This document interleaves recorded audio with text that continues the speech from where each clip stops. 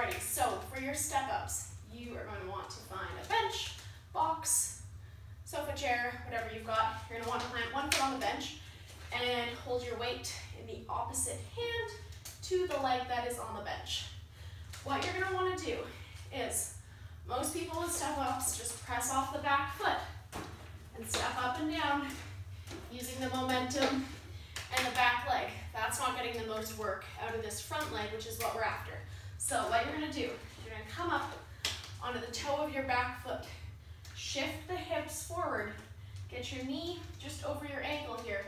All the weight should be in this front foot. I have hardly any weight in this back leg. I've shifted forward, core is tight. And then I'm just going to use this leg as a tiny bit of support, but it's all in this leg to push and drive my hips up. Then I come down nice and slow and controlled. Same thing, all this leg on the bench. When you come up to the top, you really want to focus using those glutes to push your hips up and power you up to the top of the movement.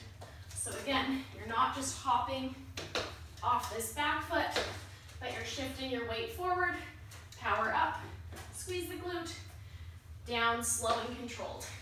If a weight is too much, just do it with your body weight.